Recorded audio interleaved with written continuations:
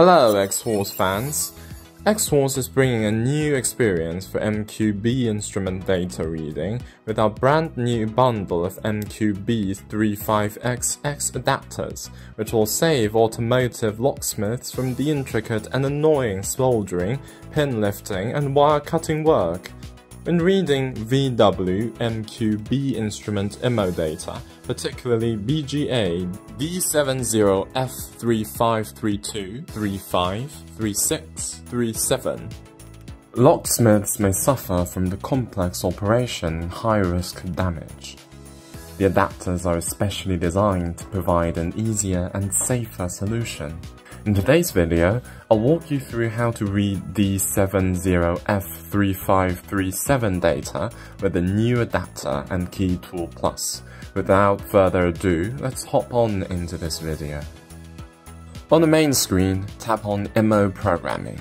Scroll down to VW, select by type and select MQB Instrument IMO System. Enter the MQB48 NEC35XX lock and tap on Start Programming. Please read the disclaimer on the screen carefully and then tap on OK. Make sure Key Tool Plus has connected to the network. Then we are going to select Programmer Reads Files. Read NEC35XX chip and we are tap on Adapter Method. Select D70F3537. Take a careful look at the connection diagram and operate following the diagram. Locate the positioning points and we're going to connect the adapter to the board with reference to the points. Connect and apply the clips.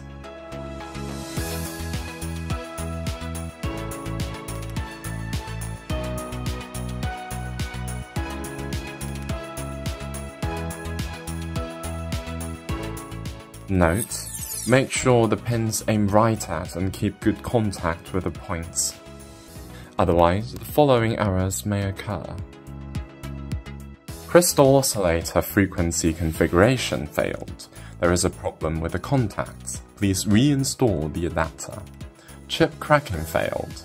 First, the contacts are loose. Second, continue reading repeatedly. Now we're gonna connect the adapter to Key Tool Plus with a DB15 cable.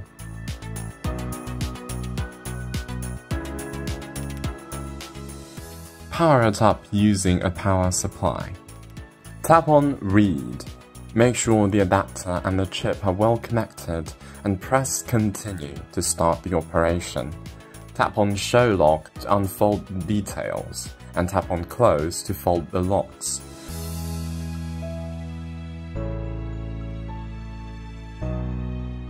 Reading succeeded and we are gonna save the data.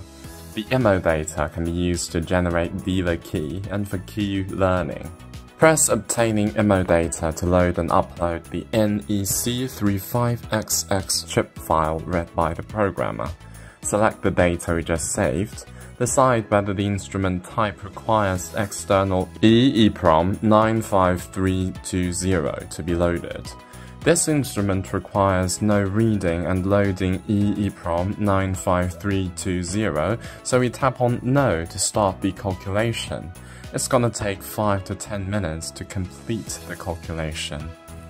Thank you for watching, and we are gonna showcase how to read D70F3524 with our newly released adapter in the next video. If you have further questions, please let us know in the comment section, and I'll see you in the next one.